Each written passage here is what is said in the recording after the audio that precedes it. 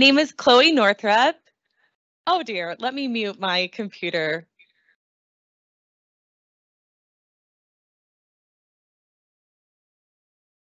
Okay, is that better? All right, so I'm Chloe Northrup. I'm the department chair for the history department here at Connect Campus, and we're so excited that you joined us today for this talk by Dr. Scott Langston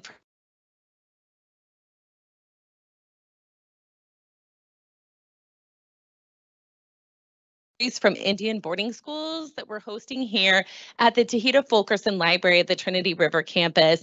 And we've had some really dynamic programming for this throughout the month of February. And we're just so excited that you're joining us either here physically or if you're streaming with us today. We welcome you. And please feel free to put in the chat any questions that you might have for the question and answers. And if you're here in person, please enjoy some of the delicious pizza and cookies and drinks that we have in the bag. And definitely make sure to check in for that extra credit, both online and in person.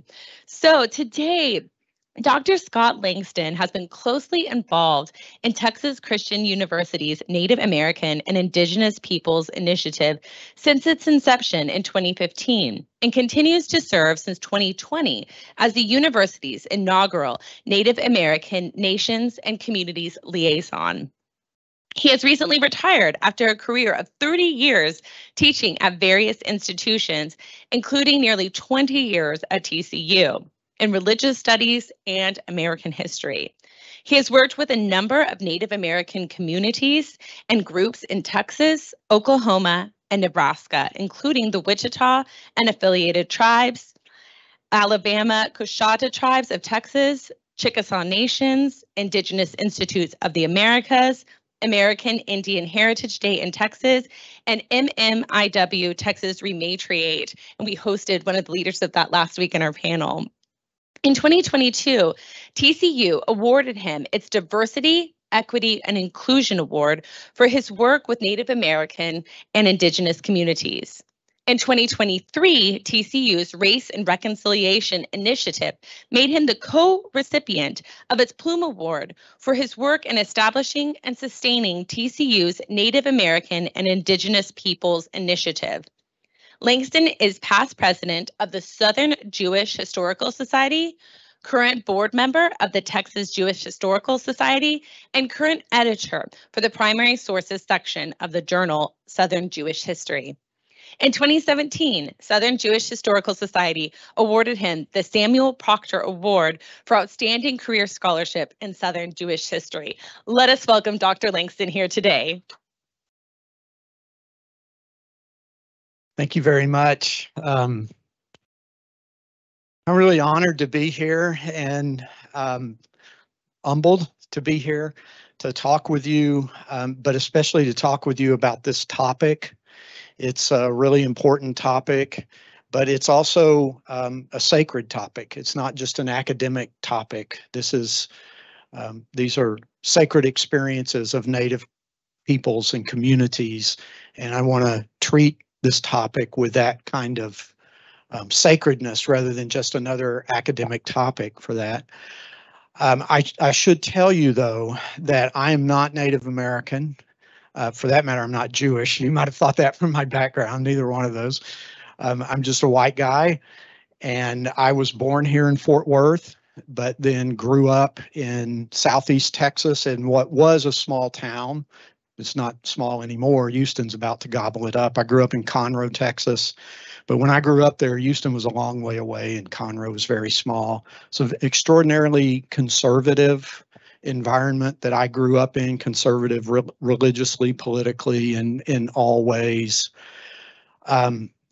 Nobody back then in my hometown would have ever guessed that I would be standing in front of you today and talking to you about Native American boarding schools. It's been a long journey for me to get to this point. I'm fortunately have had many Native people who have graciously taught me, and I have learned from them and listened and still have much to learn from them. And the whole reason why I begin this topic with this introduction of myself is because Native peoples have taught me that I need to position myself in relationship to the topic that I'm about to speak on. So you have to take what I'm going to say with a grain of salt, because I'm not speaking as a Native person or a member of a Native community who has experienced this. I'm rather speaking as a non-Native, a white person. If you want to use the terms colonizer, that's where I come from. That was the history of my family. You know, most of my family were poor people. They weren't powerful people, but they sure benefited from the policies that powerful people put in place that hurt Native American peoples. So that's the background that I come from, that I'm going to be speaking from. I want to begin our topic with just a few session acknowledgments. You know, sometimes you want to give a land acknowledgement. I'm not going to give a formal land acknowledgement, but just some points to kind of put in context some of the remarks that we'll be talking about and considering. One thing is that Native Americans are sovereign nations. This is very important. This is really what sets Native Americans apart from every other group within the United States. They're first and foremost a national or political entity rather than a race or a culture. There are racial and cultural aspects, but first and foremost, they are nations who are sovereign and who are in a government-to-government relationship with the United States. The United States Constitution, Supreme Court, other courts, have all recognized this. These are sovereign nations. In addition to that, Native peoples have been here a lot longer than non-Native peoples of any group. Thousands of years. And in fact, as we've gathered today, I'm very mindful that just a few blocks from here, I think it was on the corner of Lexington and Weatherford streets, a few years ago, there was a construction progress, and they uncovered remains of an indigenous woman who it was determined she was in her 30s. And the date was approximately, I think, 790 to 990 AD or CE, over 1,000 years ago. Indigenous peoples were here, at least over 1,000 years ago. We're the newcomers to the place. And so I think that is important to shape the way that we think about what we are doing.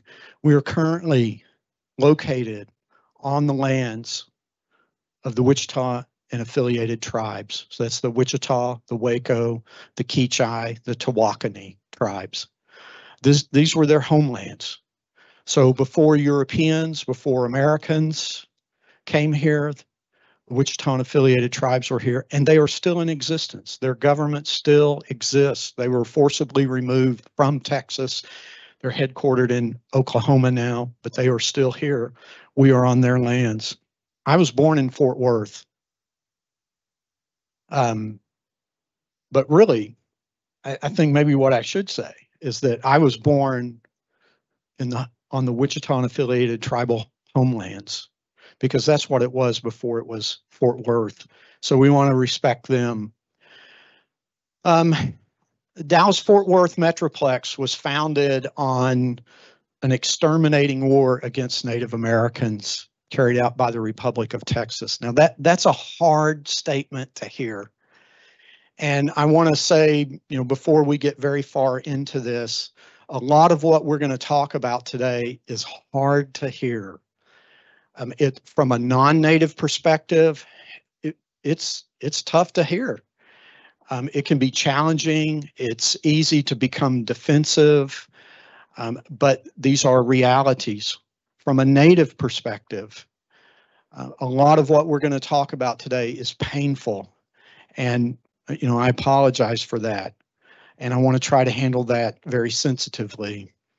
But the bottom line is, Dallas-Fort Worth Metroplex began as a result of the Republic of Texas carrying out, and I'm using the words of President Maribel B. Lamar, he called it an exterminating war against all the Native peoples of Texas.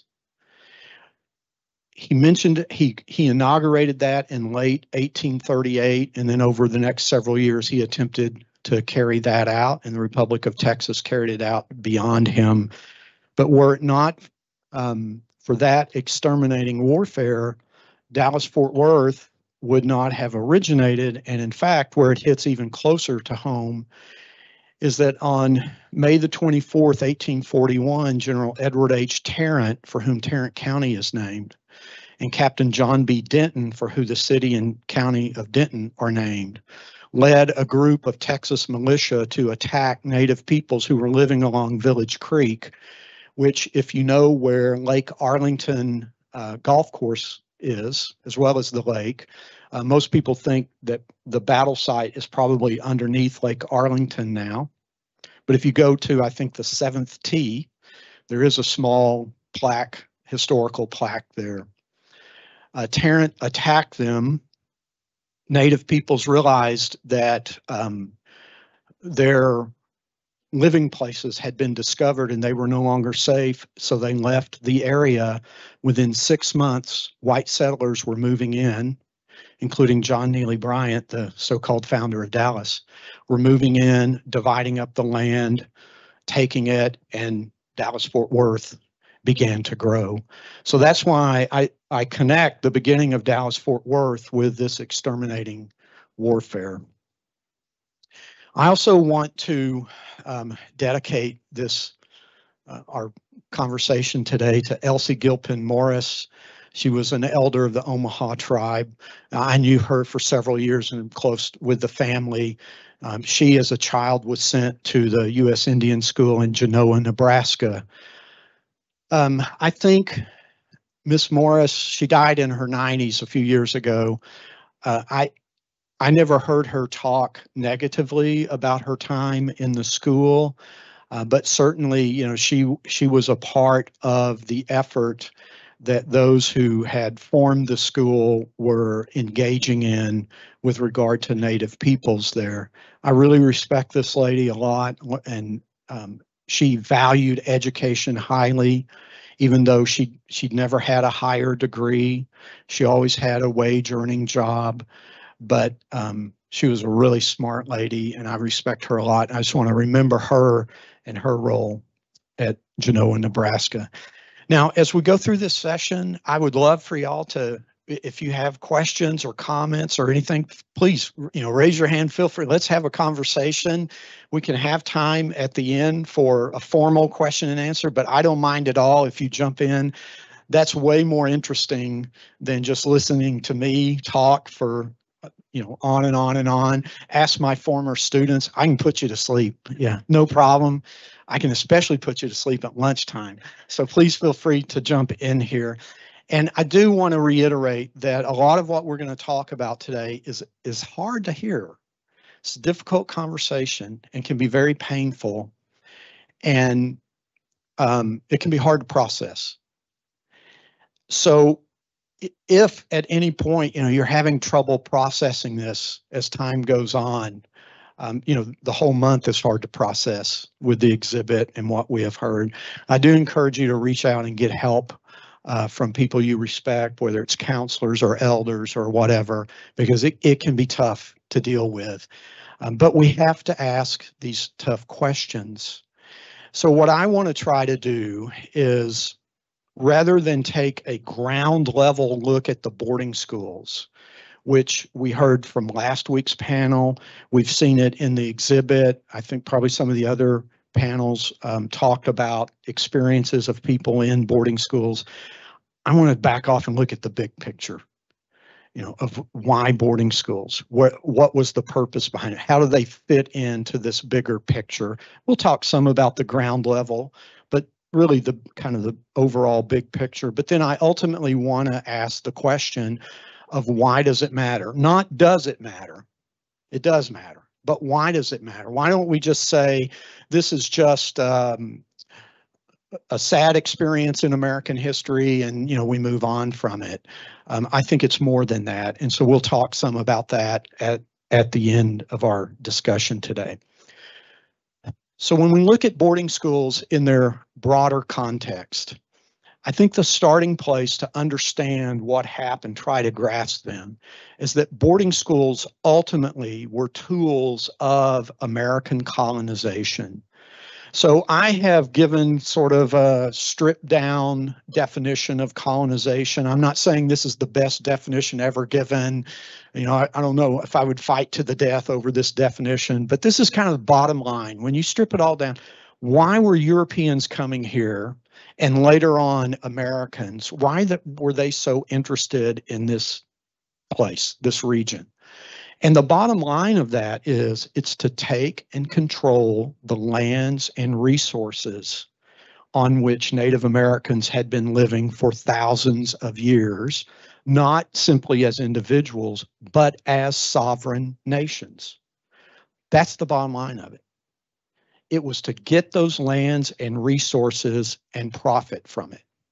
But one big problem with that is that you had Native peoples living here for all of these millennia who weren't just saying, oh, come in, take our lands. You know, we're not using it anyhow. They weren't saying that. They resisted it.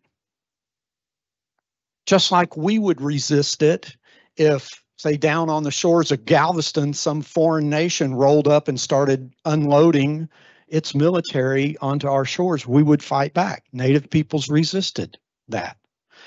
And so one of the big problems and one of the conclusions that the United States and their European predecessors came to is that the way to get those lands and resources is to destroy Native Americans. Physically, culturally, socially, always, identity-wise, always. And that's the reason for the boarding schools, ultimately. Yes.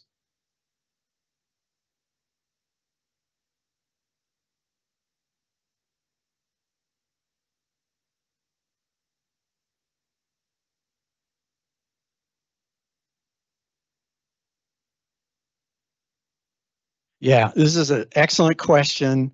I think it's a very complicated answer, you know, so it's probably all of that. But what I would say is there were individuals and groups who did come seeking religious freedom for themselves, but not for anybody else. Okay, that's what they sure was not religious freedom for Native Americans. And it sure was not religious freedom for any other Christians that varied from how they were practicing. But the nations who allowed them to come and who encouraged them to come, they were here ultimately for the lands and resources. That's why you establish colonies. Colonies are to send resources back to the mother country, first and foremost. People can come for their own reasons, but in the big picture, they're working on behalf of the nation who's come to get the lands and resources. At least that's how I see it. Yeah. Now, in this process, the United States has used a lot of tools and weapons to destroy Native Americans, and I've just listed a few of them here. Christianity, for sure, is one of the major weapons used by the United States to destroy Native Americans through forced conversion to Christianity and also making it illegal for Native peoples to practice their spiritual traditions. We don't hear that a lot in the narrative that we're told about the United States and religious freedom and all that. But for Native Americans, there was no religious freedom. And American Christians authorized, justified, and carried out the destruction of Native peoples. I'm not talking about people, you know, wackos on the fringe doing this. So it's mainstream Christianity. That's a whole nother story that, you know, we could talk about. I taught a whole course on that when back in the day, which was only just a few months ago, about that experience there. But Christianity, and I think American Christianity has yet to really deal with that heritage that it has. Democracy. Democracy is great. You know, I'm going to vote and all that stuff. I like democracy. I don't want to live anyplace else. But again, the United States used the processes of democracy to take away the rights of Native peoples and to destroy them. The military, we probably all know that from what little bit we get in school. The courts and legal systems frequently are used to take away Native rights and to destroy Native peoples.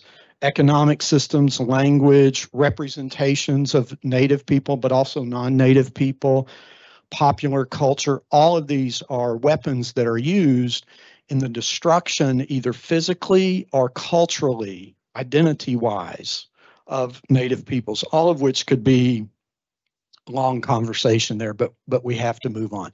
So just to reiterate and to make clear, how do we understand the boarding schools? They were part of a larger historical and ongoing effort. That's very important to recognize. Colonization, we oftentimes talk about it as happening in the past. It did happen in the past. It is continuing to happen today. Colonization, I think when we talk about the great social justice issues that we face as a nation, you can think of them, racial, gender, whatever they are. Colonization deserves an equal place beside every one of those bigger issues because it is an ongoing process. Looks a little different, but it's ongoing. But the bottom line is to take and control these lands and resources. And you do that by destroying Native Americans as Native Americans. And if you think about the process here, you might look at it. There's the boarding schools whose sole purpose is to destroy everything about Native peoples. Those children were having scrubbed out of them hairstyles, clothing styles, food ways, religion, family and kinship ways, governmental ways, you name it, all of that. At the boarding schools, they were put there to have all of that removed, and in its place, everything that is part of American culture, Christian American culture, was being put on them. The only thing that they could not change was the color of their skin. And that is another issue as well. So why is the country doing this? It's to get the land and resources. You have to remove Native peoples to get those lands. And it's easy to dogpile the state, federal, local governments. They should be dogpiled for what they're doing. But we also have to remember that the reason why those governments are doing it is because individuals like my ancestors were clamoring for that land. They wanted that land to make farms on and raise their families and do whatever it is that they're doing. But to get that land, you have to remove the Native Americans, which then gives birth to some of these policies. So boarding schools are expressions of much larger attitudes and goals. Now, another context to understand boarding schools is how they relate to the broader educational process in the United States. Before boarding schools, Europeans and Americans were concerned about educating Native American children in the ways of Western Christian thinking. The primary way they did that was through missions. And missions, Christianity and American culture were virtually considered to be one and the same. If you become a Christian, you become American. There's not really much of a difference there. So these mission schools were teaching Native children not just about Christianity, but how to live as an American, or before that, a European. And what's the so-called proper way to do that? So missions were central in that, and the American government worked in lockstep with the denominations to have these mission schools there. In 1819, the federal government began setting aside money to fund specific institutions or efforts to educate Native children in terms of agriculture, although I would say Native people have been doing agriculture for thousands of years. They knew how to do that. They just didn't do it like the way Americans did it and Europeans did it. Reading, writing, arithmetic, those types of things. Then there were, yes. Mm-hmm.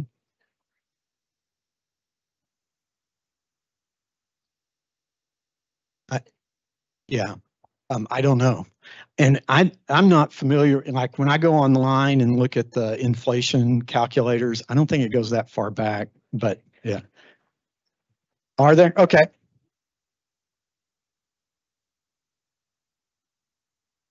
That would be great if you can look that up there. Thank you. Day schools on reservations. So there were more and more of these. And what a day school is like what a lot of us grew up with. You get up in the morning, you go to school, you're there during the day, and then you go home in the evening. That would be what a day school is considered. Did you find it? Not a lot. And by the way, but now that was the first time, and then it increases as it goes along.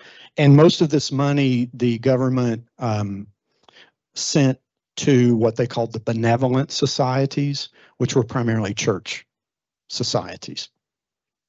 Now, boarding schools, there were some boarding schools that were on the reservations. So the Native children would go and live in those boarding schools, but they wouldn't go home in the evening, but they would live there for a while. But it was close enough that their families could go for a visit. And maybe during the summer, they could go home for that. So you did have that. But then the real period that the exhibit and what we're talking about today begins, these are what are called off-reservation manual labor boarding schools. 1879, Richard Henry Pratt begins the first one at Carlisle Indian School.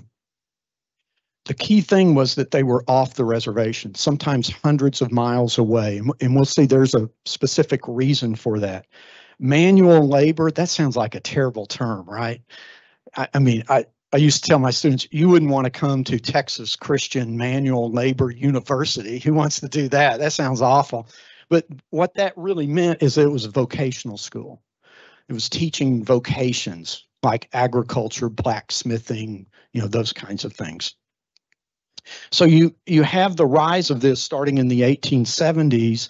And then if you look at it collectively, between 1819 and 1969, the federal government operated or supported 408 boarding schools. That doesn't mean they were all operating at the same time, but over that time period, that's a lot of boarding schools to be either operating or supporting. But then there were other, like church schools. There's a lot of education going on. Beginning in the 1940s, the United States began terminating its relationships with Native American tribes. In fact, it's called the period of termination. And what that meant is even though the United States was bound by treaties to these tribes, it began throwing off its responsibilities and saying, we're no longer doing that anymore. So part of that was starting to shut down the boarding schools. And coming out of World War II and with the development of the Cold War coming on, the United States had a lot of debt. It was looking way to shed expenses, and one way is get rid of the boarding schools because they're very expensive to operate. But what happened then is Native children were pushed into public and private schools who were still teaching a very similar curriculum, but now public and private institutions are bearing the brunt of the expense of that rather than the federal government. But also this begins another very dark chapter in American history, which is the adoption of Native American children by non-Native children there. So they're pushing that responsibility onto individual families.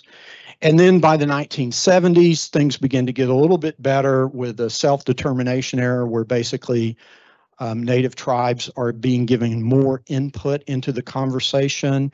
You have the rise of tribal colleges and universities, and things are better, but there's still a long way to go with that. And I would just call attention that the Department of the Interior started in 2021 an investigation into the federal boarding schools, and they came out with the first report in 2022, and that's still ongoing. So there's a lot of information that's being dredged up from that. Another context to think about the boarding schools in is this, that Americans, especially in the 19th century, 20th century, but even today, you can see people talk about that societies would develop from lower states to higher states. So they're moving from savage societies to barbaric societies to civilized societies. And, you know, people would have different ideas about this, but you can imagine that savage societies were those that were Native American, that emphasized community rather than individualism, that had a much closer connection with what we call nature, that were, from American perspectives, that were idolatrous or polytheistic or animistic kinds of societies. The highest level society, as you might guess, were societies that practiced Christianity, democracy, capitalism, ardent individualism. And so the notion was that you can advance as a society up to this level. So the idea, though, becomes that's informing the boarding schools is that, you know, name a tribe, Kiowa, Choctaw, say whatever, name the tribe. They're savage. All of their ways are savage. They begin to advance. You know, they'll make some progress as they're giving up some of their ways, but they haven't completely got there. But the ultimate goal is to make them a Christian American, not as a group, but as individuals. Because the group, the nation, the tribe has to be erased so that the United States can take the whole thing. And so the goal is to turn the nation or the tribe into a group of individual Christian American citizens. That's what the boarding schools were undergirded by. Now, I want to, going forward here, I want to look at sort of some of the main players' own words, because I think they're far more compelling than what my summation of them would be. And in doing that, I hope it can bring out some of the other context to these boarding schools. So Richard Henry Pratt, you know, he's like the originator of this whole idea of the off-reservation manual labor boarding schools. He has a really interesting article that, if we have time, we'll look at more closely in a few minutes, called The Advantage of Mingling Indians with Whites.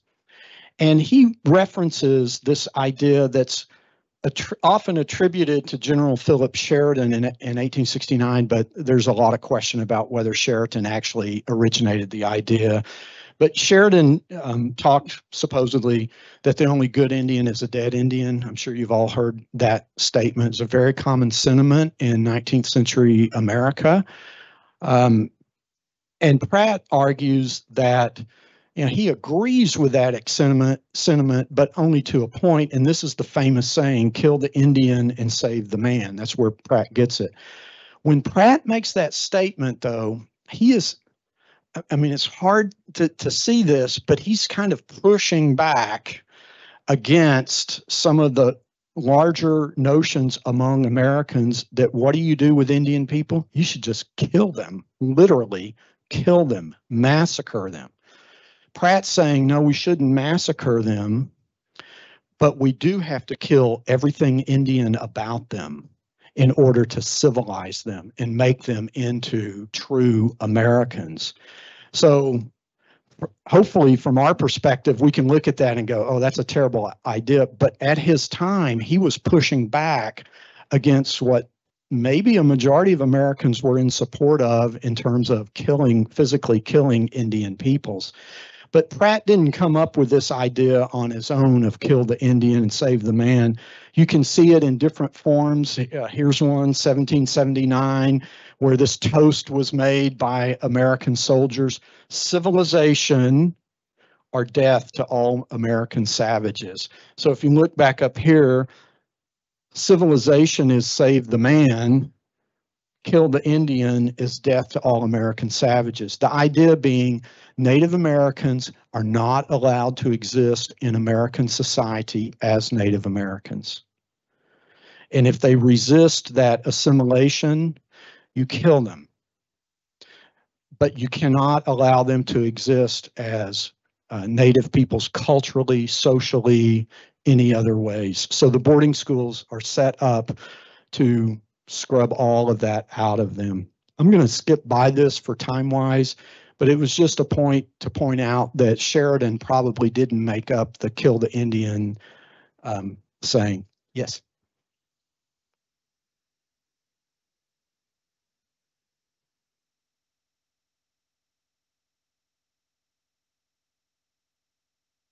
A progressive almost statement for how many people agreed with him and how hard was it to convince those that didn't? Does that make sense? Yeah, it does.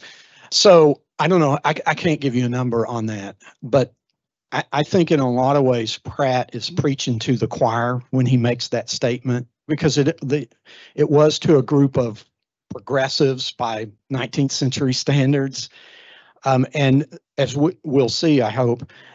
They were quite critical of how the United States had treated Native Americans, but their point was there's a better way to do it, which is to civilize them. We have to completely immerse them in American culture rather than segregate them. That was their term, segregate them on reservations.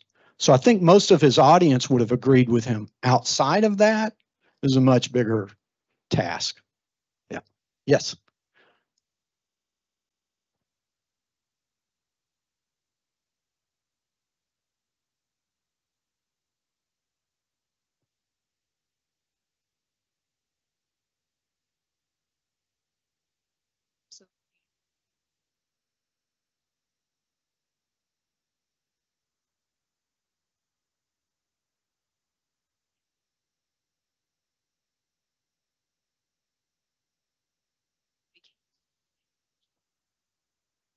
I just thought it might be interesting if you were to indicate that as well into it because it's so glossed over.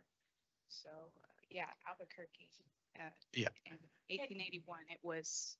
Just as a side, individual stories of survivance is our talk next Tuesday as well, about an individual boarding school and stories from that as well. So if Dr. Langston wants to talk about this, but also if you'd like to hear more, join us next Tuesday for the talk from Davina Two Bears, Dr. Two Bears as well. So sorry. Yeah, so I'm going to defer to that talk, but I do want to say, first of all, I'm really sorry about your relatives' experiences there. And you're exactly right. It was horrific. And you can imagine as a child, cutting off your hair, which in many Native cultures, you only cut your hair when you're in mourning. Something bad has happened. These children probably were not speaking English, and they're taken in usually by train. And they get off the train and they walk in, and one of the first things is that cutting of the hair. How are they processing that? It's horrific. But it's part of this bigger process that Americans justified. So anyhow, I'll defer till next week on that. Again, for time's sake, I'm going to move through this very quickly, but notice this comes from an editorial which was given in a prominent magazine from the day. It was a prominent Christian minister who was the editor of this magazine there. But notice the criticism.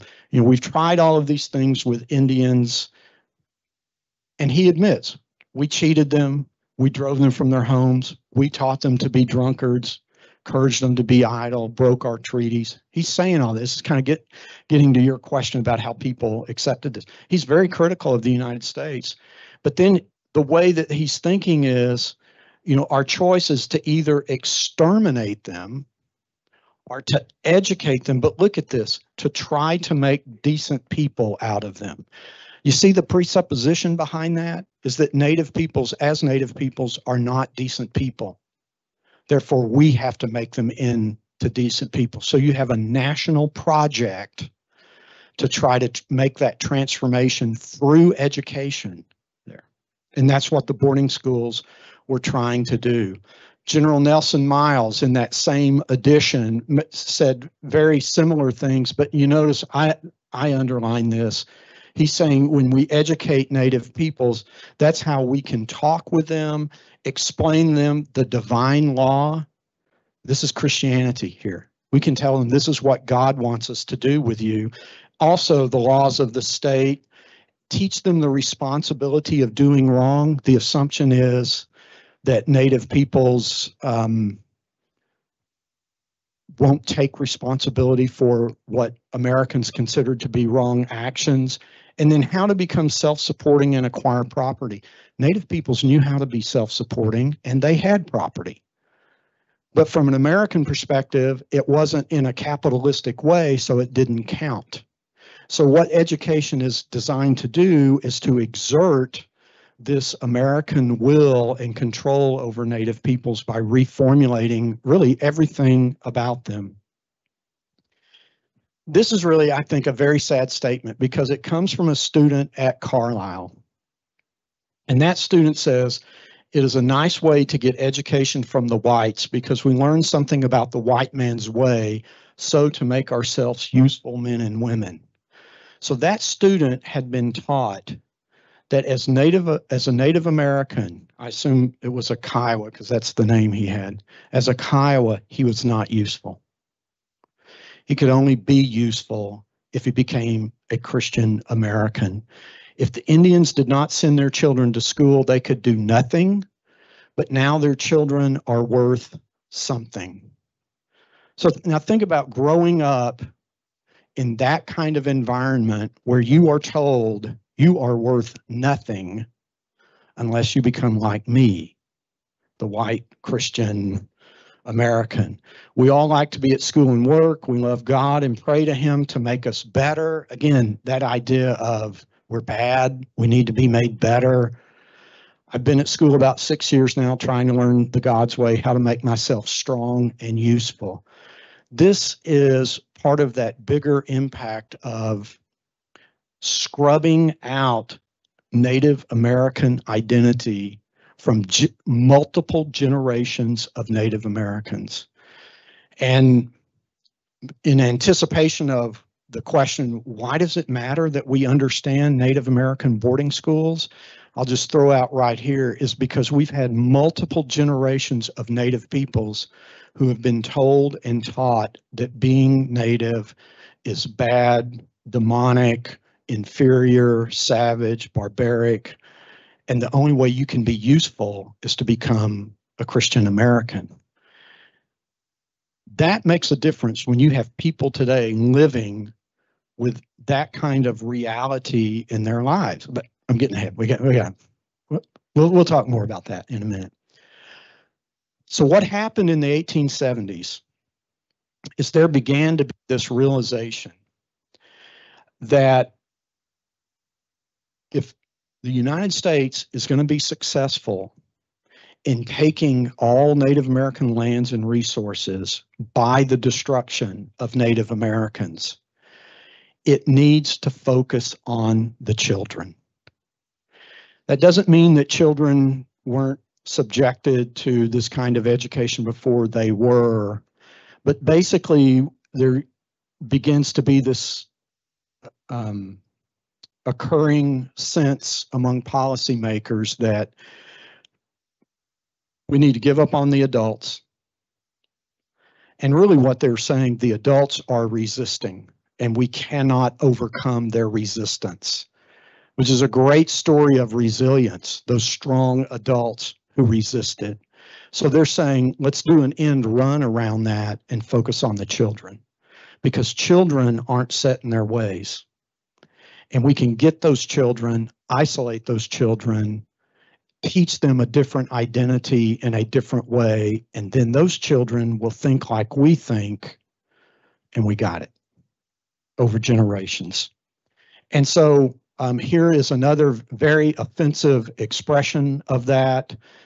But notice the chance is with the little Indians there.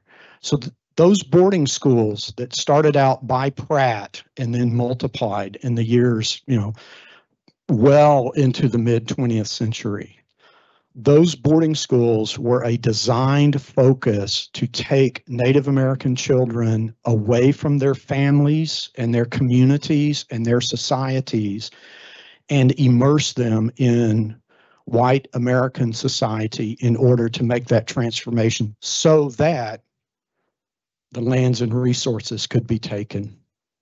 I'm going to skip this on the manual labor thing. Was an educational philosophy that had to do with a curriculum that combined the teaching of basic academic subjects like reading and writing with manual labor. So the idea would be that you learn by doing manual labor, you learn these vocations. That was the philosophy that was implemented. This was also implemented among whites and blacks and other groups within the United States. It wasn't just focused on Native Americans, but that's what was applied in these boarding schools. This is really an interesting statement, I think. So this comes from the Commissioner of Indian Affairs. Gotta hurry.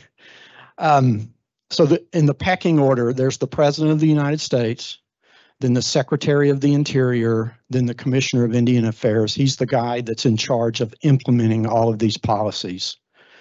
And you notice what he says here. In no other manner and by no other means, in my judgment, can our Indian population be so speedily and permanently reclaimed from the barbarism, idolatry, and savage life.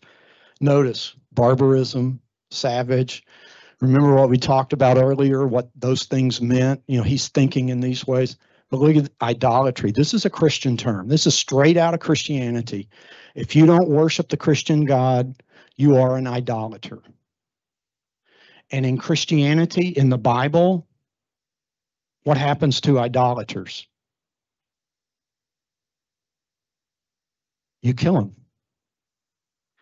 One of the major texts that American Christians used was the book of Exodus and the book of Joshua, the story of the Israelites coming out of slavery, going to the promised land to become the people of God.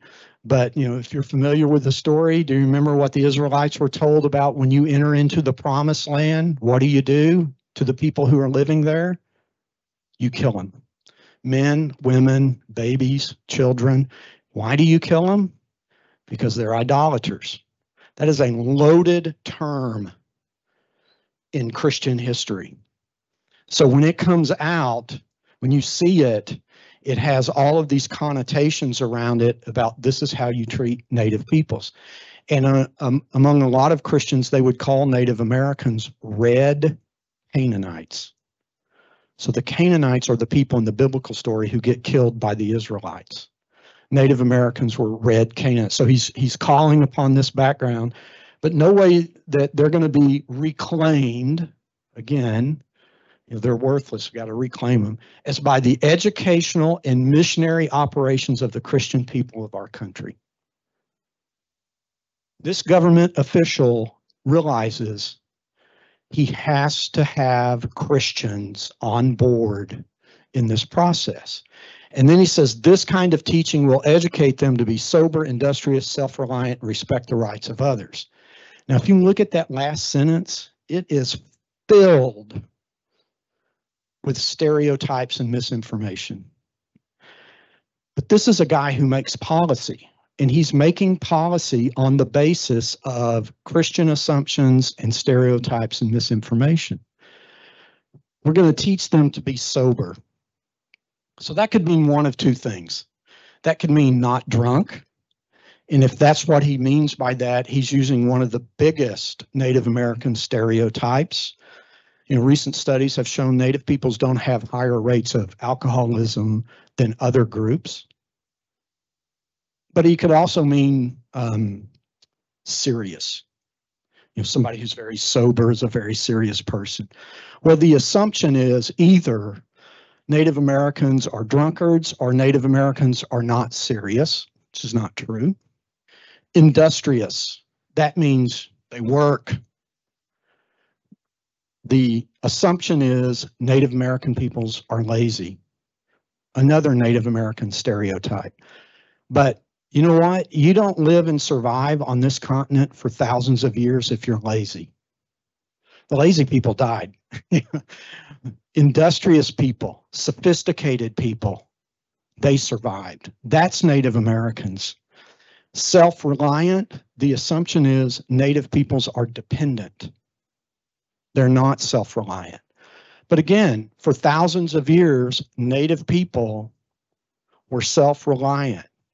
The United States came in with its policies and cut the legs out from underneath their economies and their abilities to be self-reliant and made them dependent, and now uses that as an excuse to blame them for that. And then respect the rights of others. Now let's think about that.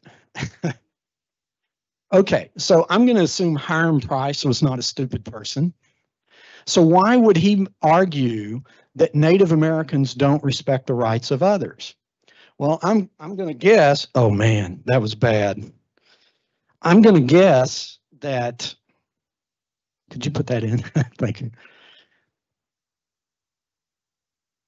I'm just kind of falling apart here. Maybe that's the signal to shut it down.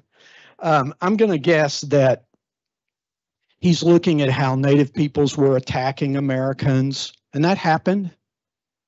There were atrocities that happened.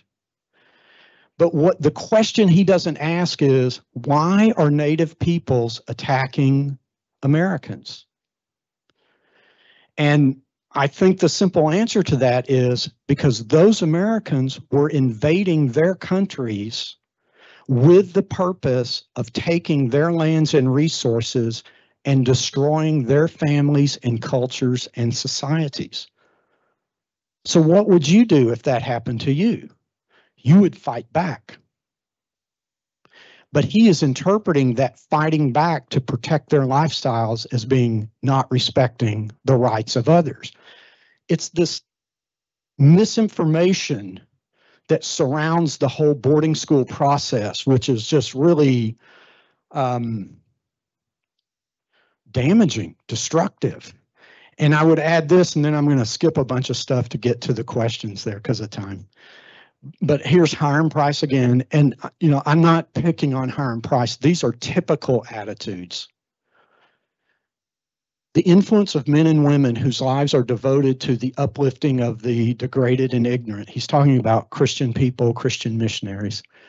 Cannot be measured by dollars and cents. Moreover, the very fact that he represents a great religious denomination, that a Christian community is his constituency, and that the funds which come into his hands have been consecrated by prayer and self-denial, gives to a man in his work a moral force and momentum which government patronage does not impart. That's a really important statement because he is saying up front, as a government, we can't really justify what we're doing to Native peoples. Coming in to a sovereign nation and trying to overthrow it and kill them and taking their children and try to transform them into us. I would hope if somebody threw that out as a plan today for the United States, somebody would go, wait, you know, that's not a good thing to do. But what he is saying is that when we have the voices and the support and the work of Christian people in America to pull this off, that brings a kind of morality to it. I put that in quote marks. Because then we can talk about this is what God wants us to do. This is the truth. This is freedom. You can cloak it in those kinds of terms and it becomes more acceptable to people. And that really shows you what I think is going on in broader American policy, of which the boarding schools were an expression of that. Okay, all this stuff, I'm going to click right by.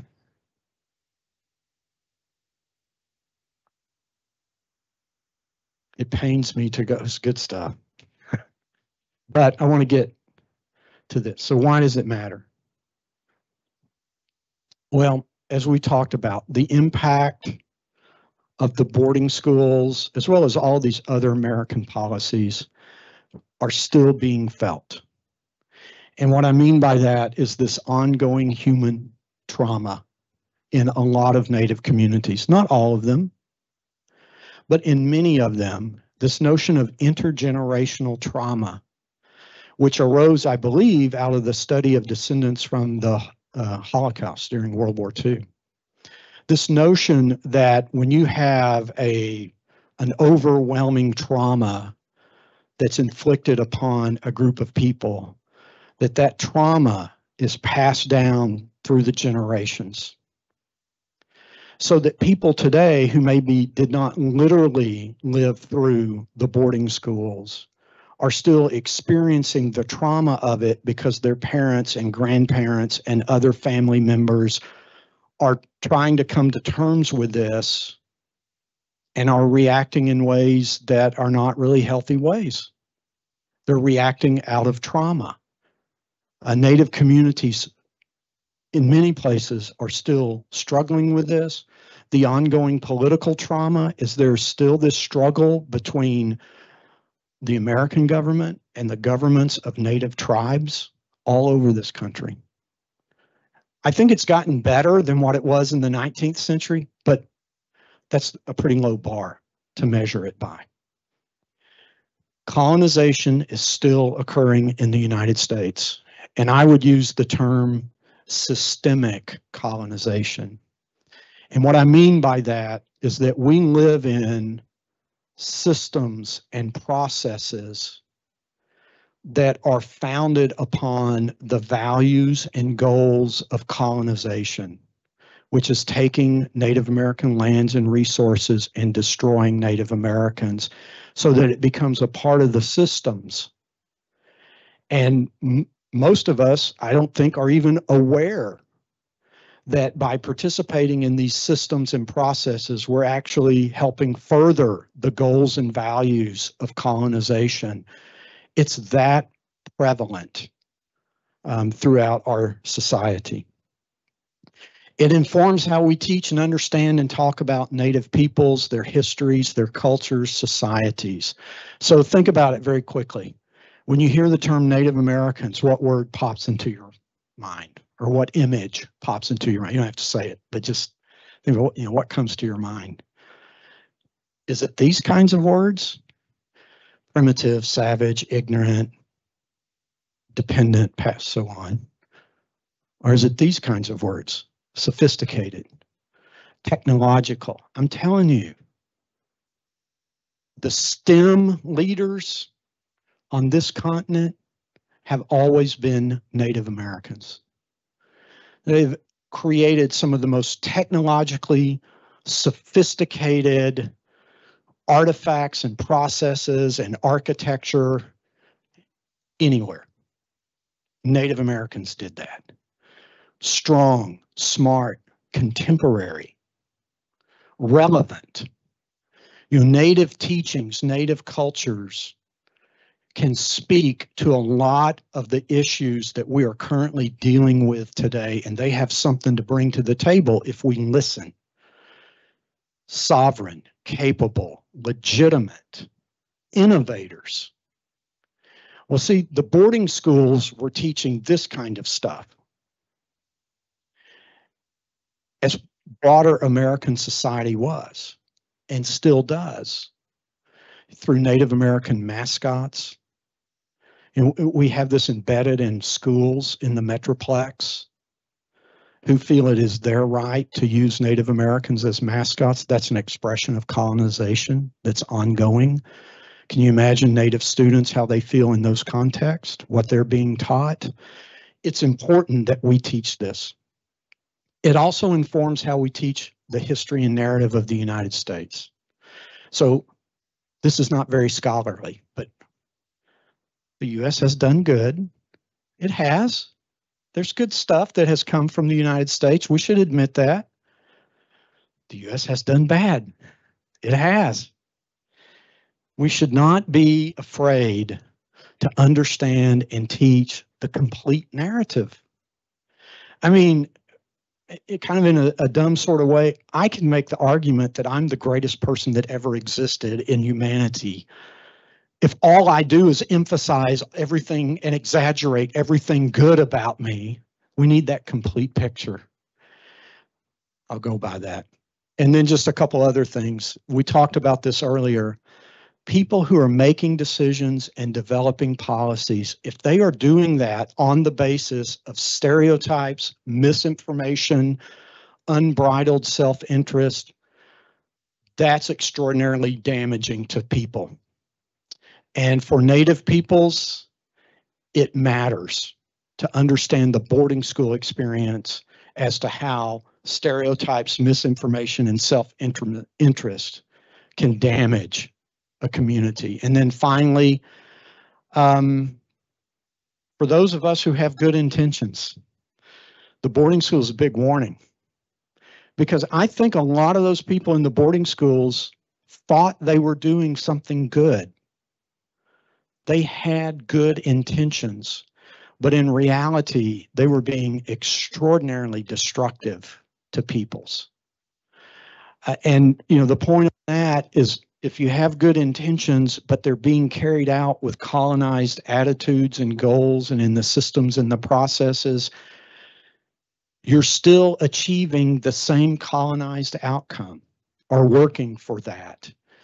And it's not enough for us just to uncover what happened in the boarding schools if those colonized attitudes are still functioning as they are. So I'll leave it with this. This is a group of girls at Genoa Indian School, and I invite you to look at their faces. I often have this picture on my computer and I enlarge to look at their faces. I don't know anything about them. I don't know what kind of life they had. I don't know if they like being at Genoa. But this is why it matters, because of these girls and their descendants. And I think, look at this girl here. I don't know, maybe she's having a bad day, but to me, she looks very distraught. This girl right here, she looks like either she's mad or defiant, strong, whatever. Others are smiling. These were all people, and they have children, and they have communities. And that's the main reason why the boarding schools matter. Okay. Do we have time for questions, or do we have to jump off?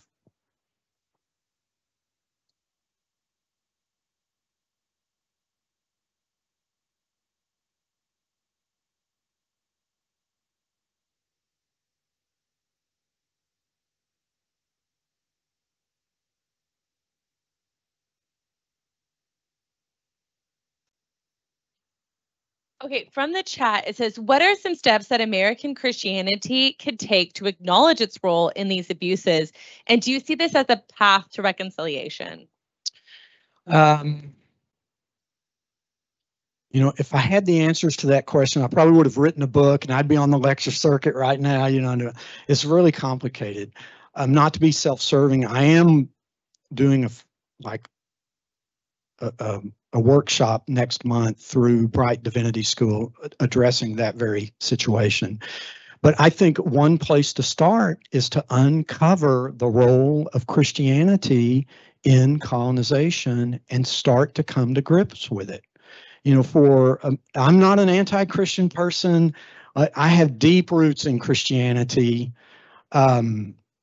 deep roots in that, My mother might be worried about some of the things I've said today, if she were here. But so I'm not, I'm very sympathetic with that. Taught biblical studies, all that kind of stuff. The thing about Christianity is there are biblical passages and teachings and doctrines within Christianity that would have stopped all of this. But for whatever reason, the vast majority of American Christians chose to look at biblical passages and teachings and doctrines that encouraged all of this.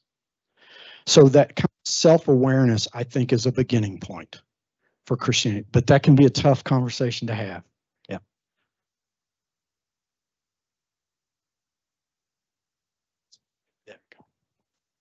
And kind of piggybacking off of that, as far as like for educators, even in the schools below the college level, is there any recommendations? And I know from my child's experience being Native American and growing up and having to explain during Thanksgiving is where I'm going with this. How can we look forward to helping in that education setting to let people know what it was like for Native Americans in a sensitive way with younger people. Does that make sense? Yeah, absolutely. And I think that's an essential question because a lot of the attitudes and actions that many of us grew up with and even have today started when we were kids through the kinds of stuff you were mentioning. So I think it becomes very important to start teaching about this, maybe not in this kind of detail, but, to start teaching about, how do we position Native Americans in this story? They weren't these brute, ignorant savages running through the forest that Europeans stumbled upon this open area out here, and Europeans came to teach them all this. We teach about their sophistication, about all of these positive things to begin to set that. And then I think kids can handle more than we give them. So to talk about the realities of what Europeans and Americans did, that doesn't mean everything European and everything American is bad, but it is important, I think, to teach that. There's a recent book within the last year. It's a children's book that came out. It's sitting on my desk. I can see it in my head, but I can't see the title. And it is about Thanksgiving from the Wampanoag's perspective, the original people who encountered Native. If you'll email me, I can see it is a great book. If I were teaching, it's for like elementary and middle school, but I'm telling you, if I was still teaching, I'd require it as a textbook. They deal with colonization, but they also, it's not just colonization, they're also showing how Wampanoag people lived, the sophistication, the respect, all that positive stuff, and they balance that against, it's great. Email me. When I get home, I know where it is. It's sitting right there. Thank you so much for joining us. And let's give Dr. Langston a round of applause. Thank you. And just as a reminder, next Tuesday, we are having Stories of Survivance with Dr. Davina Two Bears from Arizona State University, who will be streaming in with us. We will have lunch as well. There will be box lunch will be served on Tuesday. And on Wednesday, we are going to have a craft day in this room as well at noon as well. And it's going to be to make dream catcher. So please join us next week. Next week is the final week that the exhibit will be on display. So we look forward to having you all here for this last week. And if you have any questions, please let us know. And thank you so much for joining us. If you are a student and you're here for extra credit, please scan that QR code as you're leaving, or if you're online, the link is there in the chat. Have a great day, everybody. Goodbye for now.